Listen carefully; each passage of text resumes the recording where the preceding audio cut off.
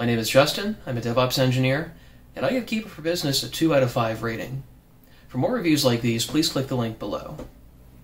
When considering Keeper for Business, we also considered LastPass for Business and 1Password along with it. Ultimately, we chose Keeper for Business because it had a good cost, it had a good security background, and we figured it would be kind of a good middle ground between 1Password and LastPass for Business. Keeper's onboarding process was relatively comprehensive. We had a remote worker be able to give us a remote onboarding.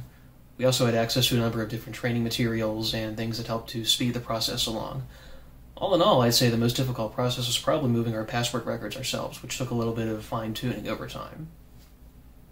If you're thinking about using Keeper for Business, you're probably looking at the cost and thinking, I can afford that. Let me tell you that to a certain degree, you get what you're paying for with Keeper for Business. They are adding features more over time, but they're almost always paid features. They include very little these days in the base product, and they seem to keep adding more and more and more paid features.